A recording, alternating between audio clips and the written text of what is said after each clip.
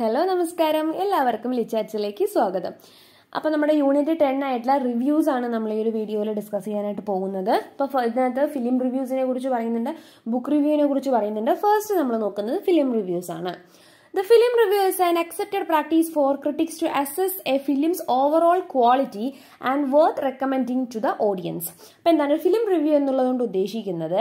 ആ ഒരു ഫിലിമിന്റെ, ഒരു സിനിമയുടെ ഒരു ഓവറോൾ ക്വാളിറ്റി, മൊത്തത്തിൽ അതിന്റെ ഒരു ക്വാളിറ്റി എന്താണ്, എത്രത്തോളം അത് ഗുണകരമാണ്, അതേപോലെ ഒരു ഓഡിയൻസിന് നമ്മൾ ഓൾറെഡി കണ്ടിട്ടാണല്ലോ റിവ്യൂ എഴുതുക.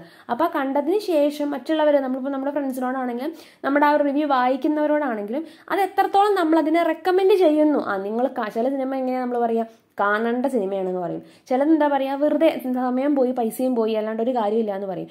അങ്ങനെ എത്രത്തോളം നമ്മൾ മറ്റൊരാൾക്ക് ആ ഒരു സിനിമയെ റെക്കമെൻഡ് ചെയ്യുന്നു എന്നൊക്കെ കാണിക്കുന്ന കാര്യമാണ് ഈ ഫിലിം റിവ്യൂ.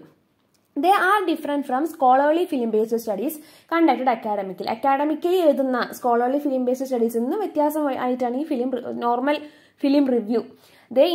ഈ പറയുന്ന ഫിലിം റിവ്യൂ എന്ന് പറയുന്നത് നമ്മൾ യൂട്യൂബിലാണെന്നുണ്ടെങ്കിൽ അതേപോലെ ഗൂഗിളിലാണെന്നുണ്ടെങ്കിൽ നമുക്ക് ഈ റിവ്യൂസ് അടിച്ചു കൊടുത്തു കഴിഞ്ഞാൽ ഇത്ര പോയിന്റ്, ഇത്ര സ്റ്റാർ എന്നൊക്കെ ഇട്ടിട്ട് നമുക്ക് കാണാം. യൂട്യൂബിലൊക്കെ ഇഷ്ടംപോലെ വ്ളോഗേഴ്സും കാര്യങ്ങളൊക്കെ അങ്ങനെ ഓരോ സിനിമ ഇറങ്ങുന്ന സമയത്ത് നമ്മൾ കാണുന്നതാണ് അതിന്റെ റിവ്യൂസ്. നമ്മൾ ചിലപ്പോൾ ഒരു സിനിമ കാണാൻ പോകുന്നതിന് മുന്നേ നമുക്ക് അങ്ങനെ ഇഷ്ടമുള്ളൊരു വ്ളോഗർ അങ്ങനെ കാര്യങ്ങൾ ചെയ്യുന്നുണ്ടെങ്കിൽ അവരുടെ ഒരു കമന്റ് എന്താണ്, അവരുടെ റിവ്യൂ എന്താണ് നമ്മൾ കേട്ടിട്ട് പോകാറുണ്ട്. അപ്പോൾ ആ ഒരു സെയിം സംഭവം തന്നെയാണ് ഒരു അറിവുള്ള ഒരാൾ എന്തൊക്കെയാണ് അതിന്റെ കാര്യങ്ങൾ എന്ന് കൃത്യമായി പഠിച്ച് സിനിമ കണ്ട് നമുക്ക് പറഞ്ഞു തരികയാണ്, അതിന്റെ റിവ്യൂ പറഞ്ഞു തരണം, അവരുടെ ഒരു അഭിപ്രായം നമുക്ക് പറഞ്ഞു തരുന്നതിനാണ് റിവ്യൂ എന്നുള്ളതാണ് ഉദ്ദേശിക്കുന്നത്.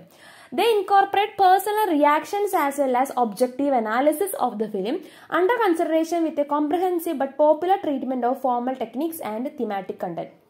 ആ ഒരു പ്രസന്റ് സിറ്റുവേഷനിൽ പോപ്പുലർ ആയിട്ടുള്ള കാര്യങ്ങളൊക്കെ വെച്ചുകൊണ്ട് ആ പറയുന്ന വ്യക്തിയുടെ പേഴ്സണൽ റിയാക്ഷൻസും അതേപോലെ തന്നെ ഒബ്ജക്റ്റീവ് അനാലിസിസും അതിനകത്തുണ്ട്. പേഴ്സണൽ റിയാക്ഷൻ എന്ന് പറഞ്ഞാൽ എന്താ, സബ്ജക്റ്റീവ് ആണ്. ഇപ്പൊ എനിക്കൊരു സിനിമ ഇഷ്ടപ്പെട്ടോ ഇഷ്ടപ്പെട്ടില്ലേ എന്നുള്ളത് എന്റെ ടേസ്റ്റുകൾ അനുസരിച്ചാണ് അത് പറയാം. പക്ഷെ അത് മാത്രമായിട്ട് പറയരുത്, എനിക്ക് ഈ ഒരു ആക്ടറെ ഇഷ്ടമായതുകൊണ്ട് എനിക്ക് ഈ സിനിമ ഇഷ്ടമാണ്, അയാളെ ഇഷ്ടമല്ലാത്തതുകൊണ്ട് ആ സിനിമ ഇഷ്ടമല്ല, അങ്ങനെയൊന്നും നമുക്ക് പറയാൻ പറ്റില്ല.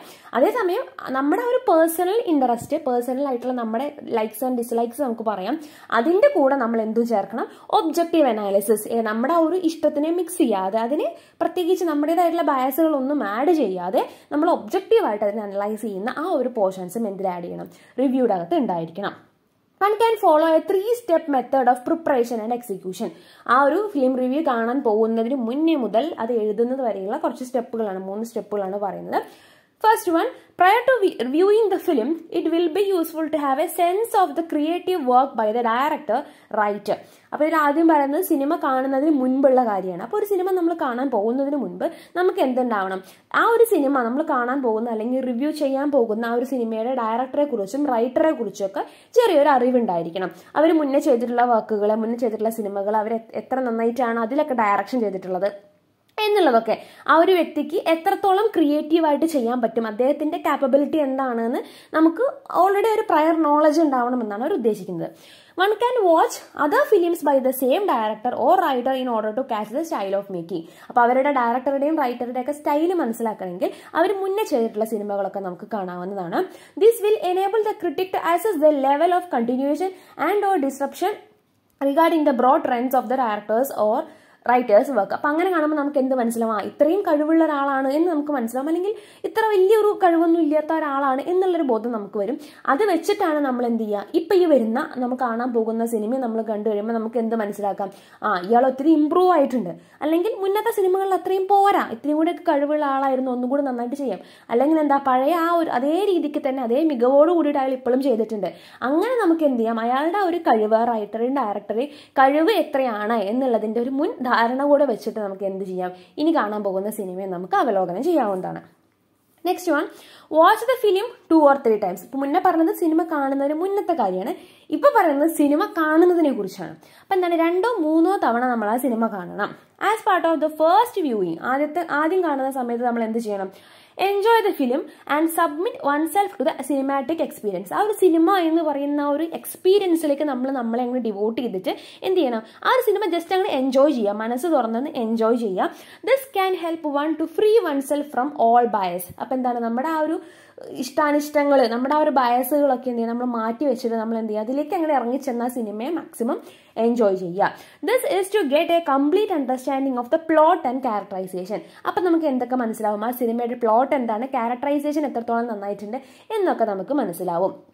During the second viewing, however, one needs to be as objective as possible and one should focus on the worthwhile elements of the film that one wants to highlight in the review.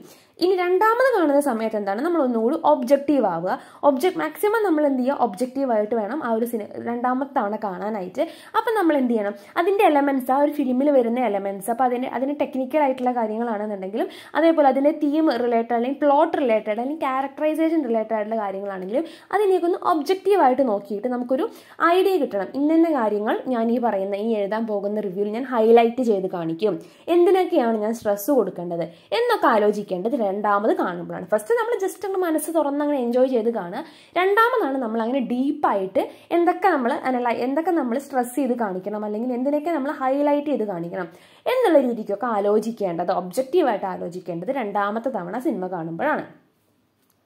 2 general categories: a formal techniques such as cinematography, editing, lighting, sound effects, etc. ഇപ്പം എന്താണ് ഈ general categories എന്നുള്ളത് ഉദ്ദേശിക്കുന്നത് അതിൻ്റെ ടെക്നിക്കുകളാണ്. Formal techniques ആയിട്ടുള്ള cinematography, editing, lighting, sound effects അങ്ങനെയൊക്കെയുള്ള technical aspects ആണ്. And the thematic content ആണ് തീം ബേസ്ഡ് ആയിട്ട്. That resonates with themes such as domestic, family issues, cultural issues, militancy issues. അതായത് അതിൻ്റെ ഒരു തീം റിലേറ്റഡ് അല്ലെങ്കിൽ പ്ലോട്ടിൽ അതിൻ്റെ തീംസ് എങ്ങനെയൊക്കെയാണ് വന്നിട്ടുള്ളത് എന്നൊക്കെയാണ് എന്തിൽ പറയുന്നത്. അതിനെക്കുറിച്ചാണ് ഏത് സെക്ഷനിൽ വേണ്ടത്, തിമാറ്റിക് കണ്ടന്റ്. അപ്പോൾ ആദ്യം നമ്മൾ ടെക്നിക്കൽ ആയിട്ടുള്ള കാര്യങ്ങൾ സംസാരിക്കുന്നു, പിന്നീട് അതിൻ്റെ തീം റിലേറ്റഡ് ആയിട്ടുള്ള കാര്യങ്ങൾ നമുക്ക് സംസാരിക്കാം. പിന്നെ എന്താണ്, now it is time to create A central idea for the review. അങ്ങനെയാണ് ഈ ഒരു തിമാറ്റിക്കൽ ആയിട്ടുള്ളതും അതേപോലെ ടെക്നിക്കൽ ആയിട്ടുമുള്ള ആസ്പെക്ട്സുകൾ രണ്ടും നോക്കിയതിനു ശേഷം മനസ്സിലാക്കിയതിനു ശേഷം ആണ് നമ്മൾ എന്ത് ക്രിയേറ്റ് ചെയ്യേണ്ടത്, ഒരു central idea for the review എന്നൊരു സെൻട്രൽ ഐഡിയ നമ്മൾ കണ്ടുപിടിക്കും. ഈ ഒരു ഐഡിയ ബേസ് ചെയ്തിട്ടാണ് ഈ ഒരു സിനിമ റൗണ്ട് ചെയ്തിട്ടുള്ളത് അല്ലെങ്കിൽ ഈ ഒരു സിനിമ ഉണ്ടായിട്ടുള്ളത്. അതേപോലെ ആ ഐഡിയ വെച്ചിട്ടാണ് ഈ ഒരു റിവ്യൂ ഇനി എഴുതപ്പെടേണ്ടത്. Those vital aspects that go in to making of the film, ആ ഒരു സിനിമയിലേക്ക് നയിച്ചിട്ടുള്ള വൈറ്റൽ ആസ്പെക്ട്സ് എന്താണ് എന്നാണ് ഉദ്ദേശിക്കുന്നത്. That brings together the films formal and thematic elements. അപ്പോൾ അതെന്താണ്, തിമാറ്റിക്കൽ എലമെന്റ്സും അതേപോലെ നമ്മൾ ടെക്നിക്കൽ എലമെന്റ്സും ഒന്നിച്ചു ചേർന്നതിന്റെ ആ ഒരു ആകെ തുകയാണ് ഈ പറയുന്ന സെൻട്രൽ ഐഡിയ എന്നുള്ളത്.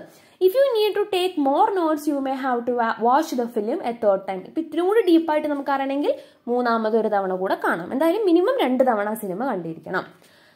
അടുത്തത് റൈറ്റിംഗ് ദ റിവ്യൂ. ഫസ്റ്റ് നമ്മൾ സിനിമ കാണുന്നതിന് മുന്നേ ഉള്ള കാര്യം പറഞ്ഞു. സെക്കൻഡ് സ്റ്റേജ് എന്താണ്, സിനിമ കാണുക എന്നുള്ള പ്രോസസ്സാണ്.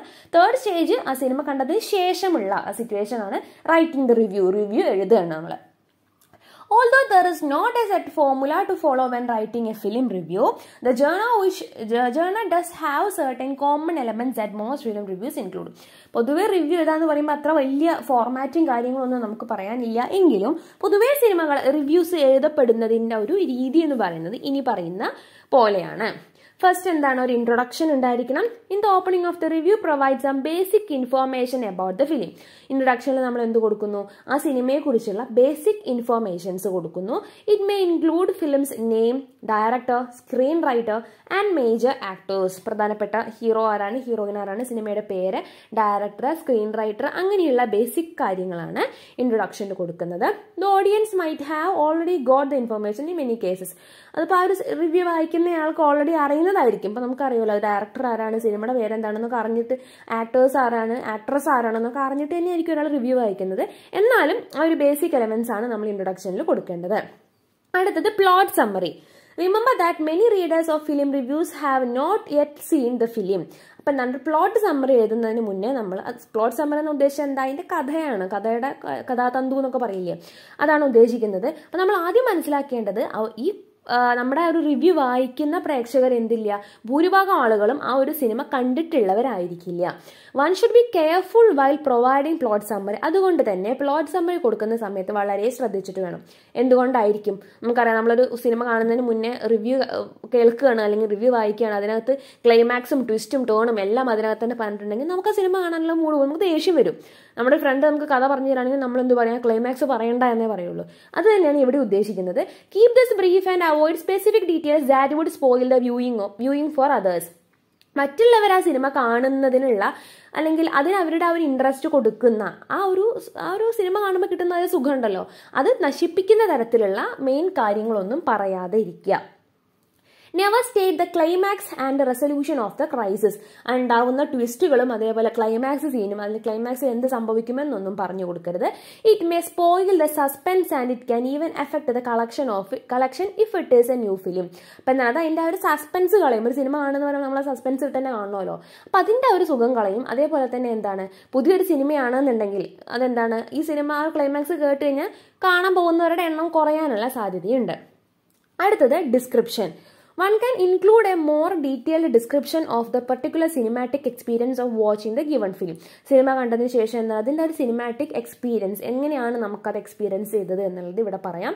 This may include your personal impression of what the film looks, feels and sounds like. ഇവിടെയാണ് നമ്മുടെ എന്ത് വരുന്നത്, നമ്മുടെ പേഴ്സണൽ ഇംപ്രഷൻ, നമുക്കത് എങ്ങനെ കാണപ്പെട്ടു, നമുക്കതെങ്ങനെ ഫീൽ ചെയ്യപ്പെട്ടു, നമുക്കതെങ്ങനെ കേൾക്കേണ്ടി വന്നു, അങ്ങനത്തെ ആ കാര്യങ്ങളൊക്കെ നമ്മുടെ പേഴ്സണലി നമുക്ക് ഫീൽ ചെയ്ത നമുക്കുണ്ടായ ഇംപ്രഷൻ പറയേണ്ടത് ഈ ഡിസ്ക്രിപ്ഷനിലാണ്. Here the subjective element can be dominating. ഇവിടെ എന്താണ് ഡോമിനേറ്റ് ചെയ്യേണ്ടത് ശ്രദ്ധിക്കുക, സബ്ജക്റ്റീവ് എലമെന്റ്, നമ്മുടെ പേഴ്സണൽ ആയിട്ടുള്ള ഫീലിങ്സ് ആണ് ഇവിടെ പ്രൊജക്റ്റ് ചെയ്ത് നിൽക്കേണ്ടത്. But this should not be A fault finding mission. പക്ഷെ നമ്മുടെ പേഴ്സണൽ ഇഷ്ടം എന്ന് വിചാരിച്ചിട്ട് നമ്മൾ ഒരിക്കലും തെറ്റുകൾ അവിടെ എഴുതരുത്. ആ ഒരു സിനിമേനെ നെഗറ്റീവായിട്ട് ബാധിക്കണം എന്ന് വിചാരിച്ചിട്ട് ഇല്ലാത്ത നെഗറ്റീവ്സ് പറയുകയോ അല്ലെങ്കിൽ പോസിറ്റീവായിട്ട് ബാധിക്കണമെന്ന് വിചാരിച്ച് ഇല്ലാത്ത പോസിറ്റീവ്സ് പറയുകയോ ഒന്നും ചെയ്യരുത്. അടുത്തത് analysis. The true worth of A review comes in this section. ഏറ്റവും ഇമ്പോർട്ടൻ്റ് ആയിട്ടുള്ള സ്ഥലം ഏതാണ്, ഈ പറയുന്ന അനാലിസിസ് ആണ് ഒരു റിവ്യൂവിൻ്റെ. People generally admire A good critic precisely because of his or her ഇൻസൈസീവ് analysis. അപ്പം എന്താണ്, അവരുടെ ഒരു ഷാർപ്പായിട്ട്, ഇൻസൈസീവ് എന്ന് പറയുന്നത് ഷാർപ്പായിട്ടുള്ള അനാലിസിസ് എന്നാണ്. അവരുടെ ആ ഒരു ഷാർപ്പ്, നമ്മൾ ആ ഒരു വായിക്കുന്ന ആൾക്ക് അല്ലെങ്കിൽ ആ കേൾക്കുന്ന റിവ്യൂ കേൾക്കുന്ന ആൾ എന്താ എക്സ്പെക്ട് ചെയ്യുന്നത്, ആ ഒരു റിവ്യൂ ചെയ്യുന്ന ആളുടെ എത്രത്തോളം ഷാർപ്പായിട്ടാണ് അയാൾ ആ സിനിമയെ അനലൈസ് ചെയ്തിട്ടുള്ളത് എന്നായിരിക്കും അവർ ശ്രദ്ധിക്കുന്നത്. അതുകൊണ്ട് തന്നെ അനാലിസിസ് എന്ന് പറയുന്നതാണ് true worth of A review. റിവ്യൂവിൻ്റെ ഏറ്റവും ഏറ്റവും വേർത്തി ആയിട്ടുള്ള പാർട്ട് എന്ന് പറയുന്നത്. Here one can consider how well the film utilises formal techniques and thematic content. ഇവിടെയാണ് എങ്ങനെയൊക്കെയാണ് ആ തിമാറ്റിക് കണ്ടന്റും ഫോർമൽ ടെക്നീക്കൊക്കെ യൂട്ടിലൈസ് ചെയ്തിട്ടുള്ളത്, കൃത്യമായിട്ട് തന്നെയാണോ അതോ വേണ്ടത്ര രീതിയിൽ വന്നിട്ടില്ലേ, അങ്ങനത്തെയൊക്കെ കാര്യങ്ങൾ നമുക്ക് ഇവിടെ അനലൈസ് ചെയ്യാവുന്നതാണ്. How do the films formal techniques effect the way the film looks, feels and sounds to audience at large. അപ്പോൾ കാണികൾക്ക്, സിനിമ കാണുന്ന ഓഡിയൻസിന് എങ്ങനെ ആ സിനിമ അതിൻ്റെ ആ ഒരു ടെക്നിക്സ് കൃത്യമായി യൂസ് ചെയ്തിട്ട് ഏത് തരത്തിലാണത് കാണപ്പെടുന്നത്, അല്ലെങ്കിൽ എങ്ങനെയാണ് ഫീൽ ചെയ്യുന്നത്, എങ്ങനെയാണ് അതിൻ്റെ ശബ്ദങ്ങളും കാര്യങ്ങളൊക്കെ നമുക്ക് ഫീൽ ചെയ്യുന്നത് എന്നൊക്കെ ഇവിടെ നമുക്ക് പറയാവുന്നതാണ്. How does A thematic content affect once experience and interpretation. അതേപോലെ ടെക്നിക്കൽ ആസ്പെക്ട്സ് മാത്രമല്ല, ആ സിനിമയുടെ തിമാറ്റിക്കൽ ആയിട്ടുള്ള കാര്യങ്ങൾ, തീംസ്, പ്ലോട്ട് കാര്യങ്ങളൊക്കെ എങ്ങനെയാണ് മറ്റൊരാൾക്ക് എക്സ്പീരിയൻസ് ചെയ്യേണ്ടത് അല്ലെങ്കിൽ എങ്ങനെയാണ് അവരത് ഇന്റർപ്രറ്റ് ചെയ്യാൻ പോകുന്നത്, ഇതിനെക്കുറിച്ചും പറയാവുന്നതാണ്. The originality of craft, the visualization of the script, sensitive projection of emotions by characters, the depth of the subject and its wholesome treatment, the interest that is sustained throughout, അങ്ങനെ കുറേ കാര്യങ്ങൾ. ഈ പറയുന്ന originality ആണെങ്കിൽ അതിൻ്റെ visualisation, നമുക്കറിയാം ഒരു cinema എന്ന് പറയുമ്പോൾ അതിനൊരു അറിയാവുന്ന ആൾ റിവ്യൂ ചെയ്യുമ്പോൾ ഇങ്ങനത്തെ ഒരുപാട് ടേംസ് നമ്മൾ യൂസ് ചെയ്യും, ക്യാരക്ടേഴ്സ്, ഡെപ്ത് ഓഫ് സബ്ജക്റ്റ്, അങ്ങനത്തെ കുറേ കാര്യങ്ങൾ. അപ്പോൾ അതുപോലെ അതിൻ്റെ ഒരു എഡിറ്റിങ്ങിനെ കുറിച്ച് സംസാരിക്കാം, അതേപോലെ ഡയലോഗ്സിനെ കുറിച്ച് സംസാരിക്കാം, ബാക്ക്ഗ്രൗണ്ട് സ്കോറിനെ കുറിച്ച് പറയാം, അതേപോലെ ഇമോഷൻസ് എത്രത്തോളം നന്നായിട്ട് ഇത് കൈകാര്യം ചെയ്തിട്ടുണ്ട്, അതേപോലെ ഹ്യൂമർ എങ്ങനെയാണ് കൊണ്ടുവന്നിട്ടുള്ളത്, സ്റ്റോറി എത്രത്തോളം ആപ്റ്റ് ആയിട്ടുള്ള കാര്യമാണ്, അങ്ങനത്തെ കാര്യങ്ങളൊക്കെയും ഈ പറയുന്ന അനാലിസിസിൽ നമുക്ക് പറയാവുന്നതാണ്. Next one is conclusion or evaluation. The closing of the film review should state the reader regarding the general impressions of the film. ഇവിടെ എന്താ പറയുന്നത്, general impressions of the, ആ സിനിമയെ കുറിച്ചുള്ള general impression ആണ്. One can implicitly state whether the film is worth watching. ഈ cinema കണ്ടിട്ട് വല്ല കാര്യമുണ്ടോ, കാണാൻ വേണ്ടിയുള്ള നല്ല സിനിമയാണോ എന്ന് ഇവിടെ നോക്കുമ്പോൾ നമുക്ക് മനസ്സിലാവും. Make sure the reader needs to B convinced about the reasons why the critic things so. ഇപ്പോൾ ഒരു സിനിമ ക്രിട്ടിസൈസ് ചെയ്യുന്ന അല്ലെങ്കിൽ ഈ ഒരു സിനിമയെക്കുറിച്ച് റിവ്യൂ എഴുതിയതിനു ശേഷം ആ ഒരു റൈറ്റർക്ക്, റിവ്യൂവർക്ക് എന്ത് പറയാനുണ്ടാവും, ഒന്നുകിൽ ഈ സിനിമ നിങ്ങൾ കാണേണ്ട ഒരു സിനിമയാണ്, അല്ലെങ്കിൽ ഈ സിനിമ കണ്ടിട്ട് വലിയ കാര്യമൊന്നുമില്ല. ഇത് രണ്ടാണെങ്കിലും അതിനെ സാധൂകരിക്കുന്ന തെളിവുകളും നമ്മൾ കൊടുക്കണം. ഈ പറയുന്ന കാരണങ്ങൾ കൊണ്ട് ഈ സിനിമ നിങ്ങൾ തീർച്ചയായിട്ടും കാണണമെന്നോ, അല്ലെങ്കിൽ ഇന്ന കാരണങ്ങൾ ഉള്ളത് കൊണ്ട് ഈ സിനിമ കണ്ടിട്ട് വലിയ കാര്യമില്ല എന്നോ പ്രൂഫോട് കൂടിയിട്ട് നമ്മൾ അവിടെ പറയേണ്ടതാണ്. ഇത്രയാണ് ഫിലിം റിവ്യൂവിൽ പറയുന്നത്. അടുത്തത് ബുക്ക് റിവ്യൂ ആണ്. A book review consist of A summary and analysis. ഒരു സമ്മറിയും അനാലിസിസും ആണ് ഉണ്ടാവേണ്ടത്. The review should start with an introduction ഉണ്ടാവണം, then A summary of the book, then the analysis and finally conclusion. അപ്പം എന്താ introduction, summary, analysis and conclusion. ഇൻട്രൊഡക്ഷനിൽ എന്തൊക്കെ പറയാം? State the name of the book, ബുക്കിന്റെ പേര് പറയാം, ഓതറിന്റെ പേര് പറയാം, and details of publication. Outline the main ideas of the book, ബുക്കിന്റെ മെയിൻ ഐഡിയാസ് പറയാം. How far it connects with the contemporary world, culture, social practices, ethics etcetera. അപ്പൊ ഇപ്പോഴത്തെ ആ ഒരു കണ്ടംപററി സിറ്റുവേഷൻ സെനറിയോ ആയിട്ട് എങ്ങനെ അത് സ്യൂട്ടബിൾ ആവുന്നു, എങ്ങനെ അത് കണക്റ്റഡ് ആവുന്നു എന്ന് നമുക്ക് ഇൻട്രൊഡക്ഷനിൽ പറയാം. State the significance of the theme, the area of study. ആ ഒരു തീമിനെ കുറിച്ച് നമുക്ക് അതിന്റെ സിഗ്നിഫിക്കൻസ് എത്രത്തോളം ഉണ്ടെന്ന് പറയാം. Your book under review can be A fiction or non fiction. In that case the approach will be different. അത് ഫിക്ഷൻ ആണോ നോൺ ഫിക്ഷൻ ആണോ എന്നുള്ളത് നോക്കിയിട്ട് വേണം നമ്മുടെ approach. One can state Y I really like this book, why this book is informative and practical, because as an opening remark.